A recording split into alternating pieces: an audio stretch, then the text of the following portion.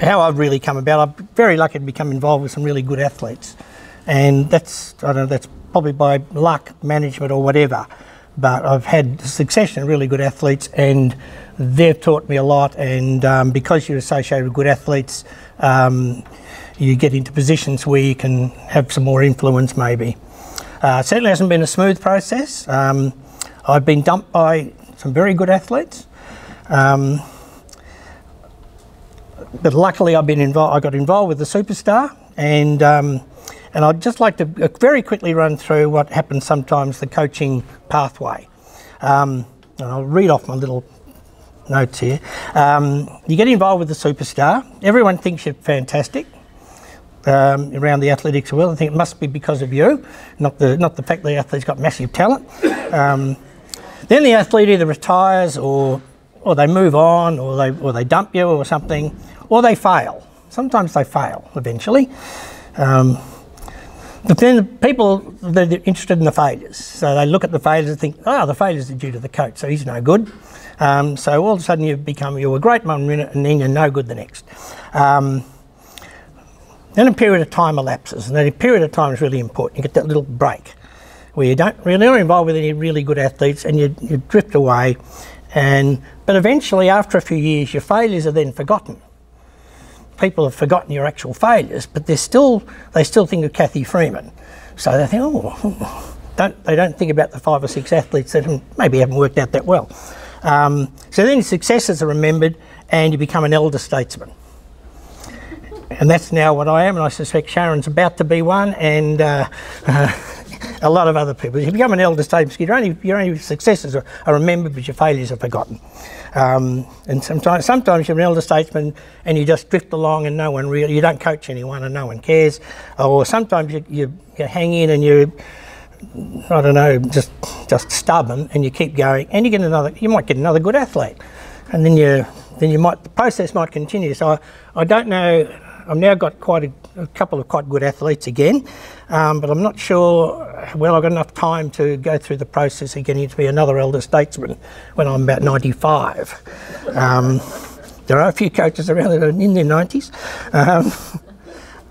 But we've had some great sessions, and so I'm just this is more of a practical, I think, session, rather than, we've had a lot of brilliant theory from a lot of brilliant theorists and practice people. But I just want to talk about a couple of things that I've been involved with. It's probably not in the order, it's not really what Blair had on the listing. I just want to talk about coaching athletes that are maybe moving up from 400 to 800. And many of you will have maybe had athletes in that situation. And we'll move on to the next one. Just talking about the 800 running. You've got to have good speed to run a good 8. So there's some scope for saying people who have been running forwards are possibly good candidates. If you're running 145 and you're running, or in a girl you're running 158, you really need pretty good speed. Now there's a sort of a rule, I don't really know who came up with it, about the 4-second rule, and that's if you go through your first 4 in an 8 faster than 4 seconds slower than your best 4, you'll die. Now, it does vary, but certainly probably is the case with a 400 runner building up. So you really need to run those sort of times, 158 and 145, you really need to be better than probably 47 for a male and 54 for a girl. 54 is probably pushing it, although we have had, we'll go a little bit further down, we'll talk about some of those runners down there. So you've got to develop a bit of a system so they can cope with 2 laps. And there's a physical element and a mental element. Most 400 runners or sprinters don't like going around twice. They don't like going past the finish line. So you've got to change their mentality so they're not so scared about going around twice. And that takes a bit of training and a bit of time.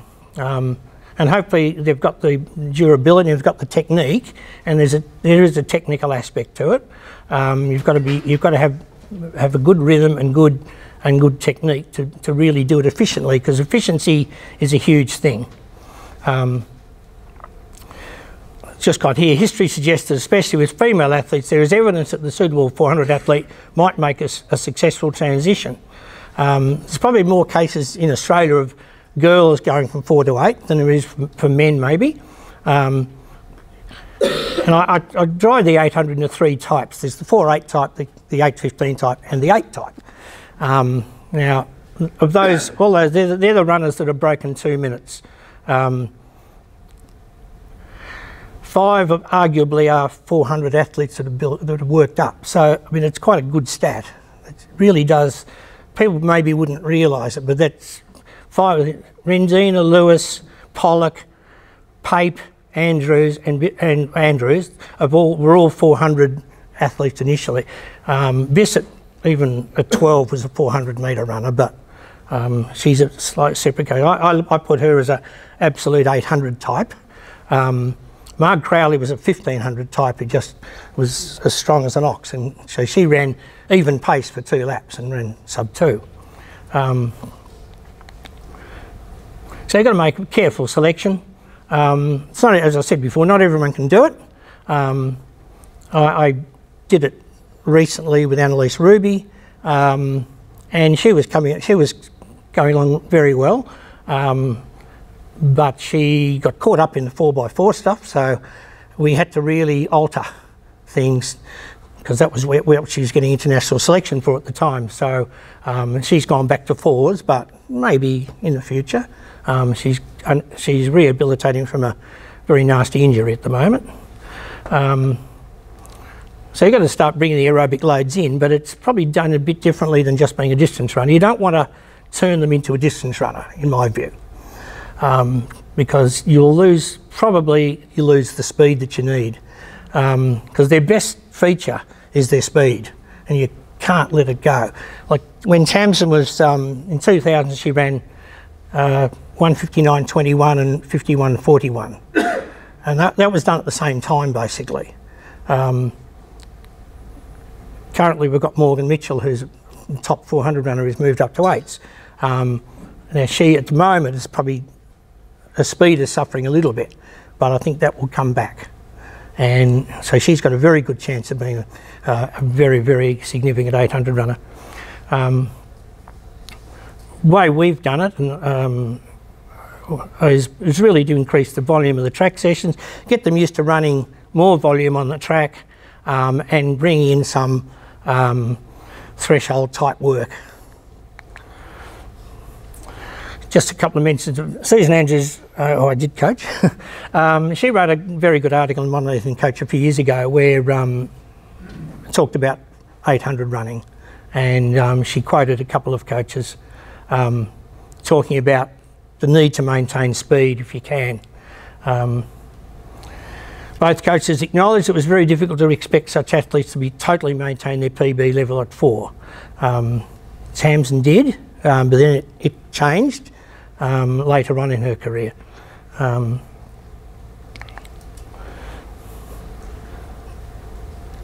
Other coaches talk about needing to get your 1500 better.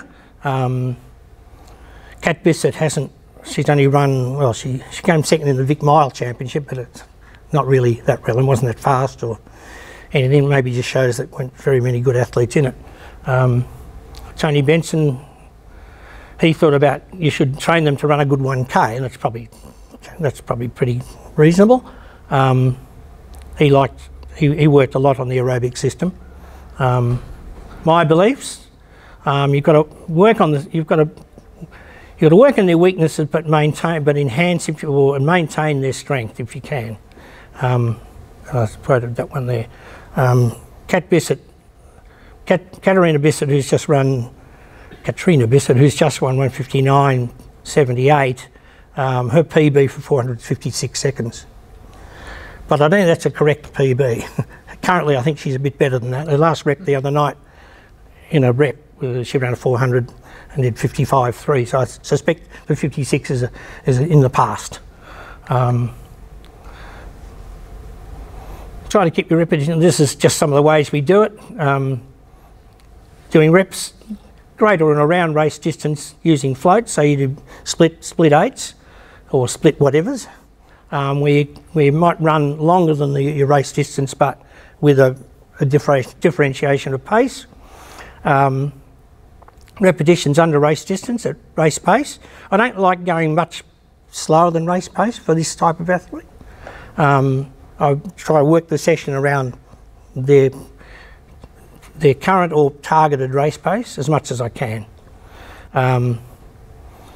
And we will often go to, say, Princess Park in Melbourne and run 3 minutes, 2 minutes, 1Ks with probably a half recovery at slower speeds, but that's to develop the aerobic system a bit more. There's a couple of example sessions there. I'm a little bit of a fan of this splitting up. First one of the bottom group, the second group, running a 500 or a 400 or something at a race pace, have a reasonable walk so to recover a fair bit, then do some under distance reps with really quite short recoveries, then have a 3-minute walk, and then try and run a 400 at the end on race pace, second lap race pace, just to try and simulate the effects of an 800 in training a little bit. If anyone wants to ask anything along the way, just jump up. So those second group of sessions are a bit like that, where you're running, trying to simulate the 800 a bit. The one on the bottom of the top group, the 300 at race, I really like that session. You run a 300 in your race pace, but let's say you're trying to run 2 minutes, 45 seconds. Then you run a 200, or you flow to 200 in 45 seconds. And then you run another 45 second 300. So a 200 at 45. So the three splits are the same speed, same time. And we've got one of my girls has done a 2:15, 800 doing that. I think you'd probably go quicker than that if you want to, and I might do 2 of those in a session with a long break between them. And there's some of the other sessions you might do to develop help develop your aerobic system, or your aerobic and aerobic crossover a bit more. And a couple of test sessions down the bottom, which people have given me along the way, and I don't know how many people have done the Cosman test at all. Anyone done a Cosman test, or had an athlete do a Cosman test? I'm not sure how accurate they are. They're supposed to simulate an 8 time.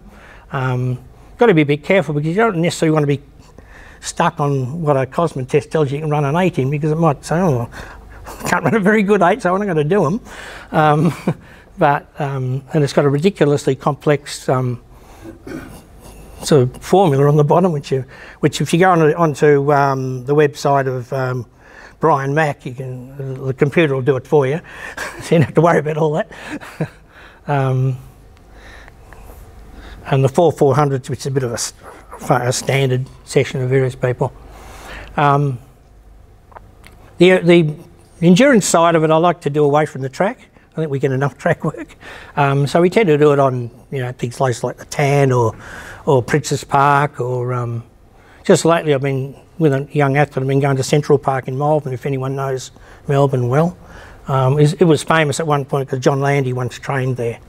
So I don't know how much training he did there, but he lived near there and he was doing a bit of work on Central Park. So we've been going a 600 metre gravel path, circular. So we still get them to do Monofartlek, which is a famous Australian distance session, which sure Di's done a few times. Apparently it's not very scientific at all, and Chris Wardler once told us how it was worked out, and had no science in it whatsoever.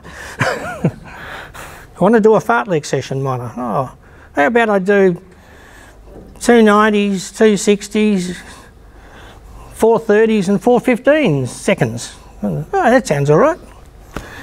What's the basis of Monofartlek? That was about apparently how long it took to be come up with. You've got to keep the 400 training going with them, especially, well, once you've certainly got you can periodise it a bit, so you can work on their longer distance for a while. And I, like Sharon, probably come from the long to short, but I appreciate the short to long, and I have a colleague in Sydney who's very much on short to long, and we chat away. But I haven't quite got to the point of doing short to long with my athletes yet. Short to long meaning that you train at shorter distances at high speed right through the whole program. Started off with that, and you build up the distance as you go through by a very oversimplified version. Whereas traditional long to short's the old Russian thing where you start long and you build it all down, and by the time the season and you're trying to run fast, you're then doing really quite fast work. And there's various periodised plans that people do.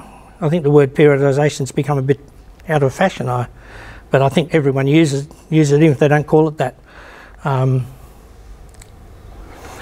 Just a little thing on the Hall and Peter Coe multi-tiered or multi-pace program, which I must admit I see a lot of benefits in, and I've sort of done it a bit, but not properly. And that's to divide your program into your microcycles. Probably in a lot of cases it might be a 2-week microcycle to fit it all in. I still work on a weekly microcycle or a monthly mesocycle.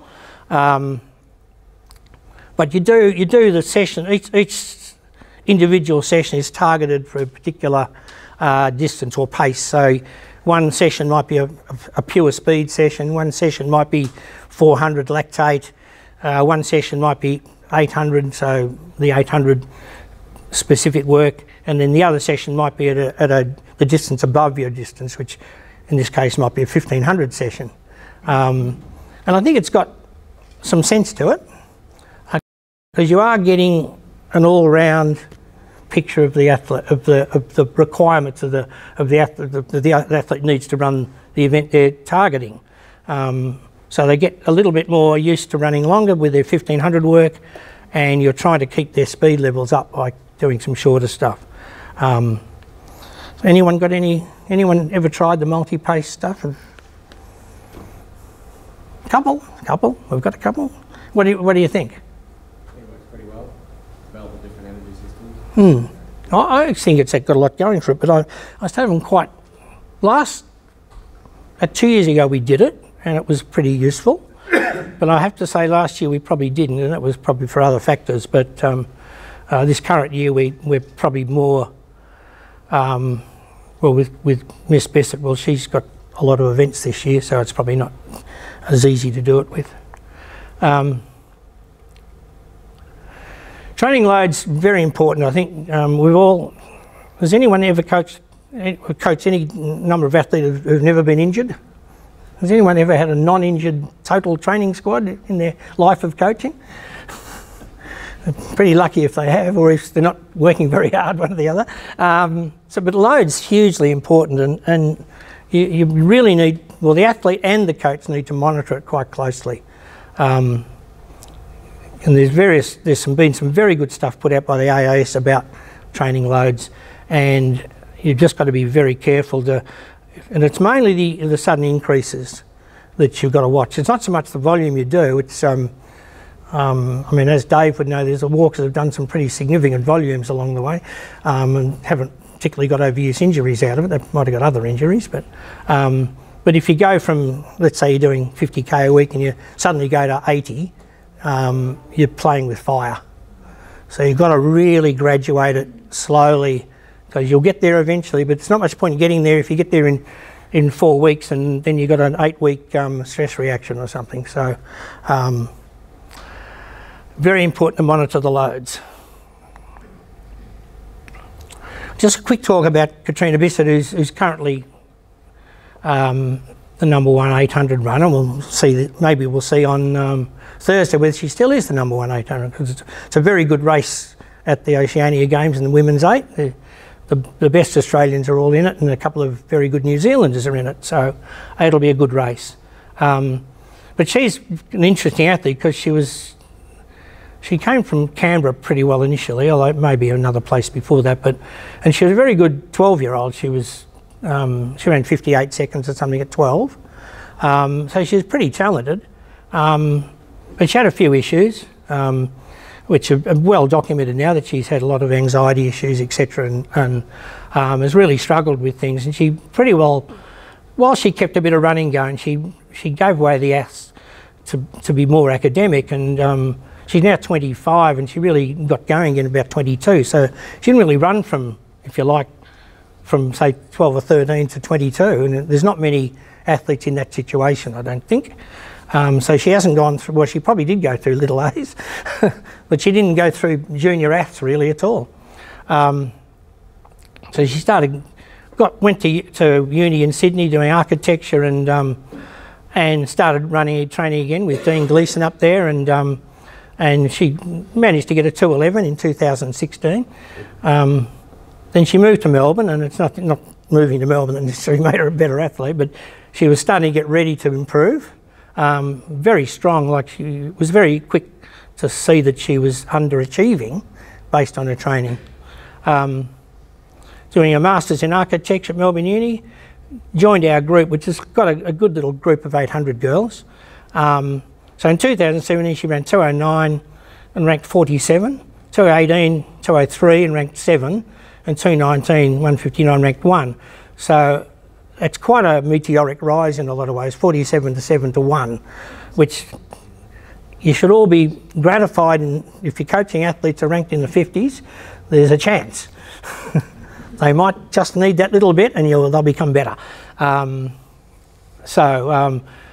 the effort she did in 2000 was made even a bit better because she did miss quite a bit of training around December through a stress reaction that she got. She had a tibial stress reaction. Luckily, very good rehab outcome. Almost hardly seemed to be affected, although it took her a little while with races. She started out running sort of 205 and then 203, and then around the Vic titles just sort of went bang. And some of that was confidence, and some of it was an accumulation of pretty good quality training. She's a very strong girl. And then she suddenly got selected for everything, sort of thing. So back to the diet thing, she's vegan. It's interesting, 2 of the 3 podium people at the Women's 8 at the Nationals this year are vegans, which is not necessarily saying that 800 runners should become vegans. I think it probably adds a layer of complexity to the whole process, but they tend to become pretty good at sort of sorting it through. But I think it's probably still very, I think especially with women, I think it's very, you'd need to work a little, hopefully work a little bit with the nutritionists. She monitors, she has regular blood tests, and she has been low in ferritin a few times, but generally speaking it's sorted out. I know there's a lot of, we do monitor, that seems to be the main thing that the blood tests seem to look at is ferritin. Anyone coach athletes that are very low in ferritin or have been, or die? There's a few hands. Yeah. What did you do about that? Well, Donna, time record, Donna. Yes. Everyone knows. She was the one I coached from age 11 to 21. She suffered low iron. I mean, it was genetically linked. Yeah. A lot of people it is. Yeah. Yeah. So what I did is, I was talking to this gentleman before. I couldn't let her. I couldn't load her. I couldn't do. Yeah. So impact running, because she was doing, so we did a lot of cross training, a lot of in the gym, a lot in the pool, as well as her running. So she was, when she was winning nationals as an under 20, she was running a third of the volume that the others were. So I just had to monitor her load and work around that. Well, there's, you know, and they get a low iron, and depending on how low it is, they get put onto iron tablets, and of course that's fine, but iron tablets take months to really have an effect. Yes, sir. I went to see a dog with my outfits, and we just put down the drip under the allowance, and she get the iron through that. Yeah. Well, usually, and then just monitor. If it's very low, what you need to do is usually have an iron injection or an infusion, and that works a lot quicker than iron tablets, because you've got to look very long term with improving your iron with tablets, because it's a slow process. What's the biggest change that's happened with Miss Bisset? with, you know, going from 2 217 to 219, she's dropped almost 10. Well, I think she just started training a bit harder, by and large, and she was training in a group of girls that were between 202 and 208 basically. And I think he just caught up with it and just started to show that she was a ready match in training for the 202 runners. She would crunch sessions. I mean, she did a session the other night. She had 8 300s the other night with Georgia Griffith with 3-minute recoveries, and they did 8 3s, and they're running 44, 45s, and the last two, Catriona just decided, oh, it's a bit slow, so she whacked out 242s, and at the end of that session, and so confidence in everything. It's a whole. I mean, she still has the anxiety issues. I mean, some of the stuff that I've read, you know, cries all night before a race, doesn't sleep and cries all night, but then runs 159. So whatever it is, she can compartmentalise the mental stuff and the physical stuff pretty well. But it's a bit rare, I think. But it's good that she does. How do you manage the 3 international competitions this year? Well, it is. Look, I did agonise over that a bit, but I think I looked at it in 2 ways. First of all, I said, oh, there's one too many there. Can't do it. But with Freeman, I was used to double periodisation all the time. So she would run our season. All right, she could train through a bit, but then she'd run September, and that was her big season. So I thought, well, and in her case, she's so inexperienced that I thought the benefits of getting some decent competitions would possibly outweigh. But I think it can be done. It's not, well, we'll see. At what point you mentioned that organic, she decided to just drop 3 seconds in the last 2 reps there. At what point do you jump in and influence, Well, look, I hate to say it, but I didn't jump in. Yeah. Well, I didn't have much time to jump in because there wasn't much between them, and then the 2 were done, and then the session was finished. But I was probably quite happy that she did it, actually, because she finished strongly and well, and I think one of the things I do get concerned about is if the last rep is so savage that your time drops by a lot, you know, a number, and then you're quite exhausted. And I think you've got to be a bit careful with that too much, but in her case it didn't, so I thought it was probably maybe no more. Maybe the 9th could have been disastrous, but I think up to that point it was all right. But she hadn't done 8 3s before. That was a Georgia Griffith session. We swapped sessions. We did my session the week before, and then her coach's session. Bit of an example of coaches working together a little bit, which I think's been really, really good. Look, that's basically a rough idea of a training program, say in, I don't know, January this year. I mean, it's not particularly... The element that's not there is the speed element, and that's... I'll come to that in a second. I mean, there's nothing particularly revolutionary there by any means. No, not much innovation or creativity, really, but a few words that have been used before. So, yeah, that's basically roughly similar to what she's been doing. She got into the girls all got into the long run on Sunday, which is a bit of an old Melbourne thing, isn't it, Di? And they quite enjoy doing it, so I haven't cut it out. I mean, it probably, as the World Champs come up, it'll probably, may not do it in August this year, possibly. Does she do any recovery modalities as part of that? Is that program good? Does she sort that out herself?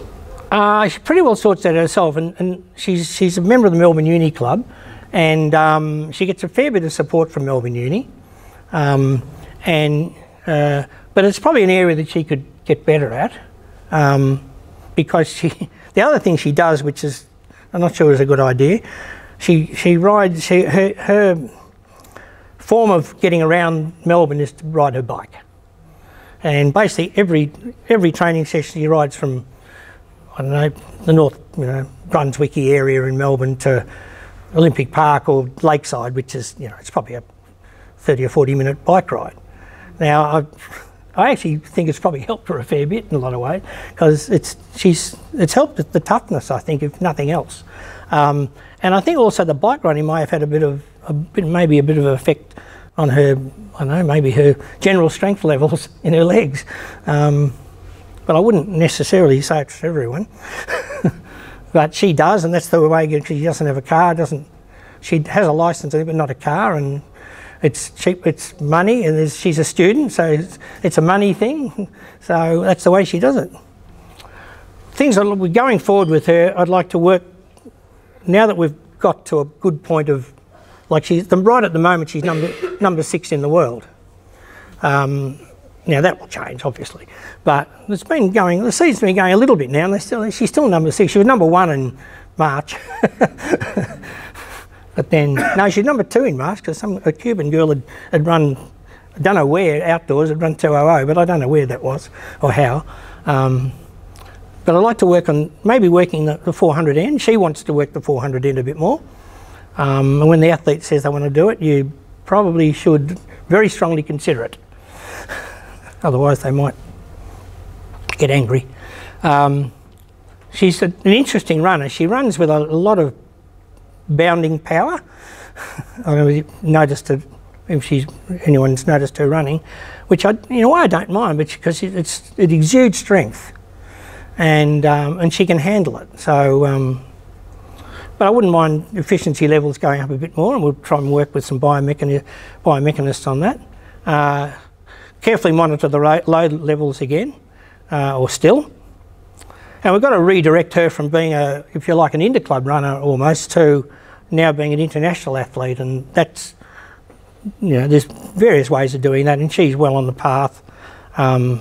She's doing World Unis, and she'll stay on and run some races, and that will all help her situation. Just want to, I don't know how much longer I've got. Blair, where is he? He's over there somewhere. I'll push through, because I haven't touched on Freeman. I don't know whether Freeman's probably a bit old hat now. I think we've done Freeman, but it will... Just one question. Yes. Being a Melbourne-based athlete, what preparation do you go in terms of heat preparation? Aha, that's a good point. Well, she'll be in Europe for a period of time, which will be some sort of help. I'm not that... If she was a marathoner, I'd be probably far more concerned. I think running 2 minutes, it's probably not the end of the world. It'll be an air-conditioned stadium, but there's obviously around the stadium will be hot. We haven't made a particular heat acclimatisation plan. She hasn't really got the wherewithal yet to be traipsing off everywhere to do things, so that might come in more, but I think to some extent we'll have to wing it a little bit, Dave. Sounds a bit amateur, I know, but she's also studying and got various commitments there, so this year might be a little bit of a fact-finding year, and then hopefully if she does well, then the whole thing can be much more professionalised, and leads in nicely to this section here, which is called being professional. Now this is just a bit of general stuff for people becoming elite athletes. I use the word professional because, not because they're making money necessarily, because not that many do, but it's about attitude. Attitude and determination to do everything that will lead to optimal performance, and all the speakers so far have covered various aspects of this, I think. And I divide into preparation, ethical standards, and ethical standards are highfalutin name for, I couldn't figure a better name. So I put ethical standards and performance excellence. Preparation, establish the optimal coaching and support there. This is vitally important to elite athletes. The athlete must develop their team. We had Team Freeman, it'll come up a bit later. And for that the athlete should get the coach should provide them a decent training program. It's probably not good enough when they become an international, not good enough to say, what do we do tonight, coach? And the coach will say, I think we'll do 8 300s. What are we doing tomorrow? I haven't got that far yet. So I think you've got to start, and when you get old, you actually can't remember enough. So I have to write everything down now. So they say, what are we doing? I say, oh look, tomorrow you're doing that. And we can change things, by the way. trying to seek optimal training sessions, and it alludes to what Dave was just saying about heat acclimatisation a bit. You try to seek the optimal situation that you need. And one of the things you might need is a heat room or something like that, because you're going to some enormously hot place to race. But you try and get a decent environment. So you want access to a track reasonably. I mean, it's amazing how difficult sometimes that can be. Sometimes in Melbourne it can be, even though there's probably 20 tracks in metropolitan Melbourne, sometimes you can't always find one. You want decent facilities, you want equipment, you want a place you can do your weights easily without stressing about where you're going to do your weights, and so you need to set the program up. Important to include recovery, diet, massage. I think massage is very, very important. I think Freeman's career was really, in a way, built on massage. Was that a hand up, or was that just Christian stretching? Oh, I think it's stretching. Christian stretching up there. You need the right amount and the right type of training, and that's who knows what that is, but as a coach, you have your own system and you do it, and if the athlete runs well, you're probably doing a fair job. And it should progress. You need to have progression. Life balance. I think Di's point about students, and it's much easier to be an elite athlete. Well, there's two ways. You can either be so independently wealthy that you don't need to work at all, but the second best way is to be a student, because they can work time, and they can, often their uni has facilities they can utilise.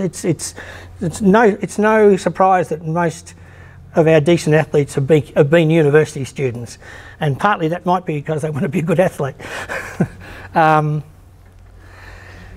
Includes with your coaching team, ensuring your training program is established and maintained according to a number of factors, such as athletes like to, a lot of athletes like to, now coach, what's my goal? I want to work on my goal. This is what I reckon my goal is. What do you think? Sort of thing. They like that, a lot of them.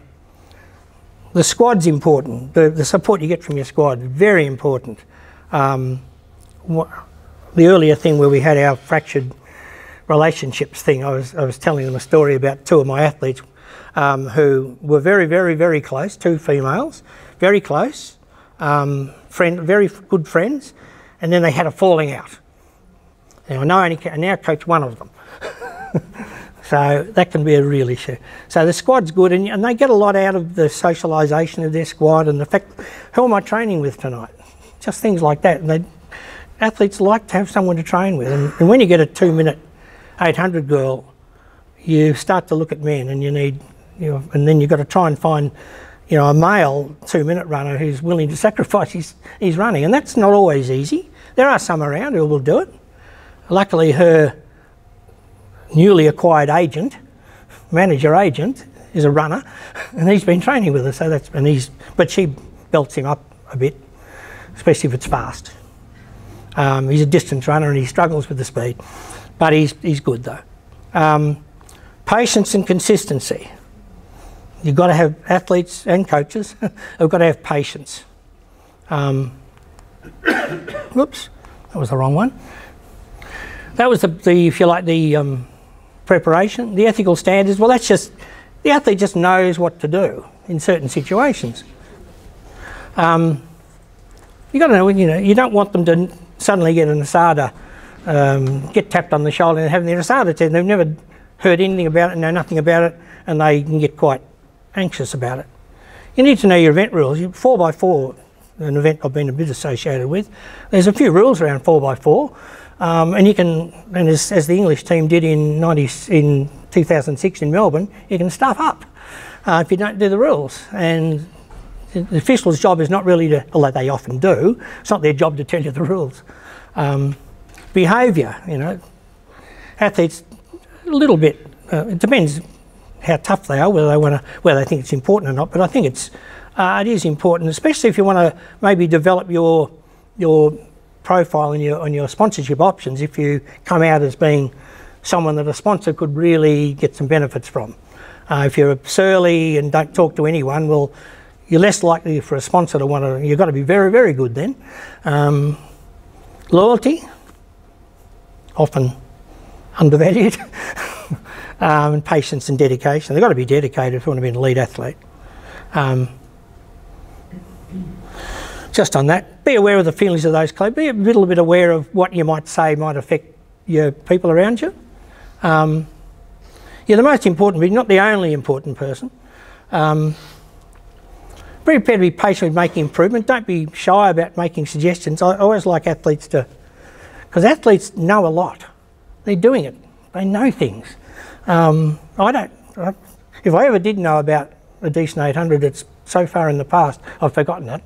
So I need them to tell me what it feels like.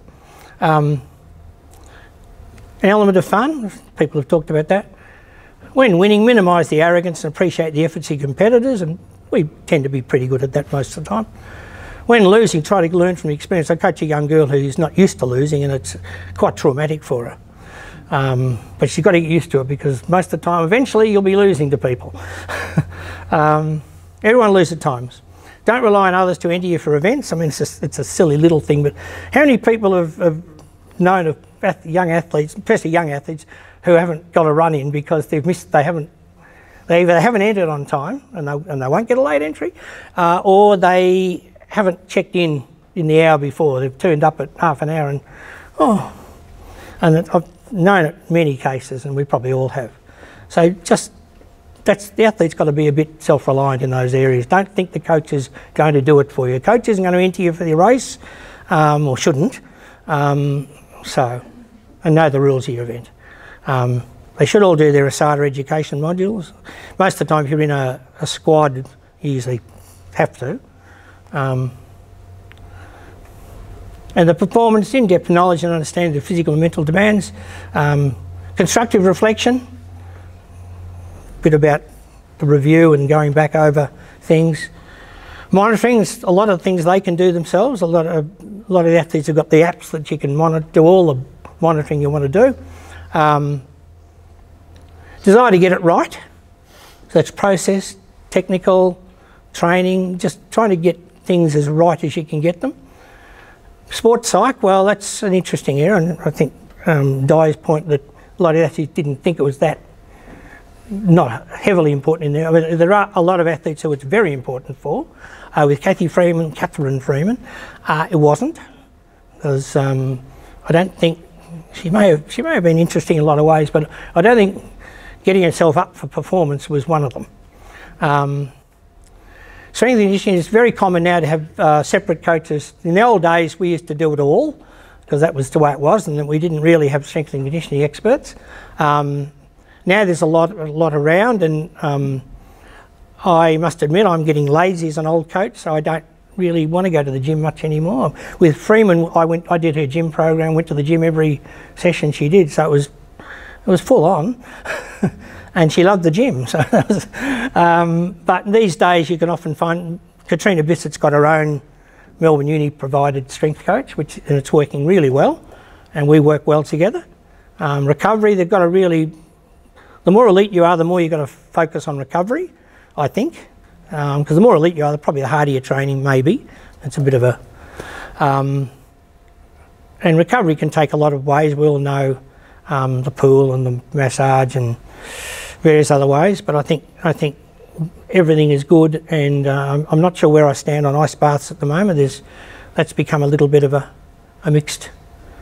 There are some that really love them and some that don't. The athletes often like them, and they really think it's doing them good. Now, whether it is another matter, but they really think it's doing them good, and that's half the battle. If they think it's doing them good, well, it probably is. But the sports scientists will go, well, they're all for them, and now there's about half and half. So I don't know where it is now. So the athlete should know their event, help your coach do their job better, contribute to the program without becoming obsessive about it, and the coach is trying to second guess you all the time. Constructive reflection, desire to get it right, look for improvement, be optimistic and make good decisions and plan. So they need to plan and the coach needs to plan. Support team. So any moderately elite athlete should have a support team, because a coach can't do it all. You need your coaching team initially. I will say that number one, because we're all coaches here, so we don't be relegated to any lower than number one. It could be the primary coach, the strength coach. There could be a number of primary coaches. With Annalise Ruby, I was a primary coach. Michael Dooley was a primary coach. The Swiss guy was the strength coach. So she had 3 pretty well. Doctor. Must be a sports physician. Go along with your athlete to the sports doctor if you can. If the athlete's happy to have you there, go along. It's worth it. You find out more things about it. And I must admit, my hobby in athletics is sports medicine. For whatever reason, frustrated doctor. Probably they may or may not need a physio, or they will need a physio at some point. Freeman, I reckon, saw a physio about twice in 11 years. But she saw a masseur every week. And when she was away in Europe, every day, because he travelled. So she would train and then be massaged. Then next day she'd train. So she could do a huge track training load, which I wouldn't recommend necessarily for everyone. Secondary, then you've got your secondary, your sports psych, your manager if you need one. A lot of athletes get a manager before they need one. Well, you've got to have something to manage before you need a manager. But if they're going to go to Europe and be an elite, they may need an agent. If you want to run Diamond League, you need an agent. If you just want to run the Flanders Cup, well, you don't need an agent because you can do that online. Very good series of events, Flanders Cup in Belgium. I think Blair is inching closer every moment. That was Team Freeman at the time. That was pre-2000 Olympics. And I put Nick in there, although he dropped off the scene. But he did do a fair bit of the planning. So we left him in, which is good. That was Sean McLaughlin, poor old Sean. He'd never really run much, but Susan Andrews found him in Perth. And we needed one in a hurry, a training partner. So he flew to London. We met him, didn't know who he was, but we met him anyway, found him. He trained that winter all the way with Freeman, and about a week before the Sydney Olympics, stress fractured. She destroyed him. And the poor bloke never ran again. Well, he's got a few stories though. He was on the warm-up track at the Olympic Games. I'm big on the injury protocol, and I really might be towards the end, Blair, is it? We didn't get on to Freeman. The injury protocol. When they get injured, they've got to tell you, and depending on what it is, and most injuries, they've got to go and see a sports doctor as soon as they can, and it should be a sports doctor. The local doctor's not usually good enough, or doesn't know enough about those areas. Sports doctor, they can get the scan. All right, they're a bit expensive now, they're specialists, and it can be a bit expensive and that sort of thing, but it might pay off in the long run. The sports doctor will get a diagnosis, hopefully. Not every case, but hopefully they will, because they'll throw scans at you. And the scan hopefully will tell you you've got an injury, or what the injury is. And then that's when the physio comes in, really. The doctor's made the diagnosis, works out a treatment plan. The physio then rehabs the athlete. Early diagnosis is vital. There's so many, I think the average time out for a navicular stress fracture is supposed to be something like 7 months. But a lot of that is the mucking around before they get the diagnosis. They trot around and, it warms up, it's not bad. And they do that, and then, it's getting a bit worse. And then they go to the doctor after about 3 months. You've got a navicular stress fracture, and that's, 12 weeks at least, probably, or certainly 12 weeks, 6 or 7 or 8 weeks in plaster, or whatever. They used to do plaster all the time. They don't do plaster as much anymore, which I think is a slight problem. They put you in boots a lot now, but the only way to really unload a navicular is to put it in plaster. Anyway, that's the doctors, and then you work it back, and if you get onto injuries quickly, there's much more chance and there's various research that says if an athlete has a significant injury of 6 weeks in a preparation thing, they won't run any good. There's exceptions to all the rules. Maximising the positive, minimising the negatives. And if you want to very quickly look at Freeman, 3 minutes. 3 minutes. I'm sorry, whoever's coming after me. She was a brilliant young athlete. She high jumped 153 when she was 11. She ran 100 in 13.5, 26.7. I think that was a record for a long time. Somebody has broken it. At under 16, 15, she was able to high jump 172, and she was only probably 172 tall. But then it rapidly developed. She was a lovely hurdler. 4 hurdles would have been anything with Freeman, but she didn't want to do them. Because she was a beautiful left leg lead hurdler. Anyone who knows the 4 hurdles knows that's not a bad starting point. If you can run a 48-second 400 and you can hurdle really well and get a good stride pattern, you're probably going to run all right. International career started off Commonwealth Games when she was a chubby little 16-year-old, but they won a gold medal, so that was really good, made her a bit famous. Struggled a bit for a little while. Interestingly, 1991, she was going backwards in her 200. She was a 200 runner then.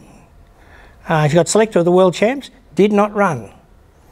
She wasn't considered worthy of making the 6 in the relay, or the 4 in the relay team, so she didn't run. That was shattering experience, but it probably opened the eyes. Moved to Melbourne for a new start. Her manager partner at the time thought that Melbourne was the only place she could be a decent runner, which not true. May have been then though, a little bit. Trained a bit in 92, which was 6 months after she came to Melbourne. She won the 1, 2 and the 4 at the Vic titles and ran 52.06. And shit, you know, that's pretty good. I think she might be a 400 runner. I'd actually already decided that. Then she went to Perth, 51.53, qualified for the Olympic Games at 19. Melbourne GP, 23.09, so she's a quick 200 runner. 3rd in the, I wish we had the time and I still had the footage of the 1992 national champions. I had a presentation once where I had 92 national champions and then the Sydney Olympic race one after the other, and to demonstrate the benefits of a race plan and the deficits of not having a race plan. And the 92, she was 7 metres in front at 300 and came 3rd. Died unbelievably because she thought, yeah, you run a 4, you just run flat out and hang on as best you can. And it didn't work, and some good runners, they ran 51. Lee Naylor won, Sharon Stewart won it in 51.48 or something. Times that the girls would be very happy to be running now, actually. And then she went to London and she won the British 3A 400, and that confirmed her in the Olympic team. Didn't run that great in Barcelona. She was young and she'd been away for several months by then, so she was probably hanging on. But came back to Melbourne and it was decided she'd go to the World Juniors. In those days, obviously, you could qualify a little easier than you can now. You didn't have to run the National Juniors. And she came 2nd in the... And an interesting athlete was 6th in that, lady called Marion Jones, who was about to give it away for a while for various reasons. And then she went to Sydney and... or 93, and it went on. Highlights after that, she was quite successful at the World Champs.